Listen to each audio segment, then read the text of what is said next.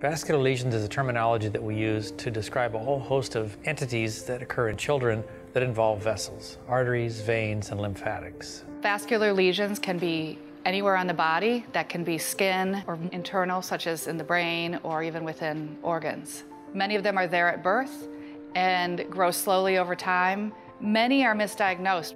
In the general population, 1 to 2% of children will have some kind of a little malformation or a little bit of a vascular lesion. Most of those will be recognized by the pediatrician.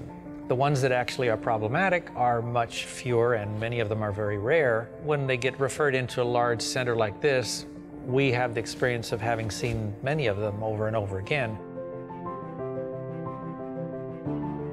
Is there anything that you do that makes it turn red?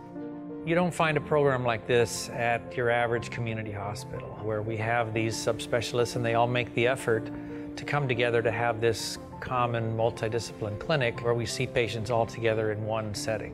When a family comes through the door, they're usually put in a room. There are multiple specialists in and out of the room, probably 20 to 30 people for that clinic visit. We'll see the patient for over a period of an hour.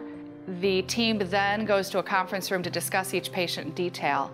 And then a designated provider comes back to review the plan with the family. Many of these vascular lesions are confusing, and it's not always clear what they are. And so when you bring in multiple subspecialists, you get a whole host of opinions.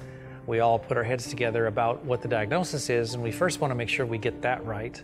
And then what the approach should be, how to manage them. Some lesions might look simple and benign on the outside. We want to be sure that we're not overlooking something that could be more serious. I feel privileged and lucky to do what I do, and I love the medical part, but the best part is connecting with people and watching the kids grow up and relieving the anxiety of the parent who's worried for months or longer and telling them they don't need to worry anymore.